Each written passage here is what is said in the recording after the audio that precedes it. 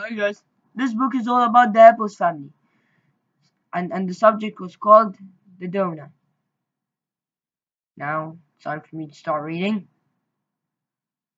One day, Pirate Happo was looking, saw somewhere about which food to eat by his own telescope, and he saw a donut beside Handy Happo's bag, and Pirate Happo said, Yummy. I like the donuts because this is look delicious.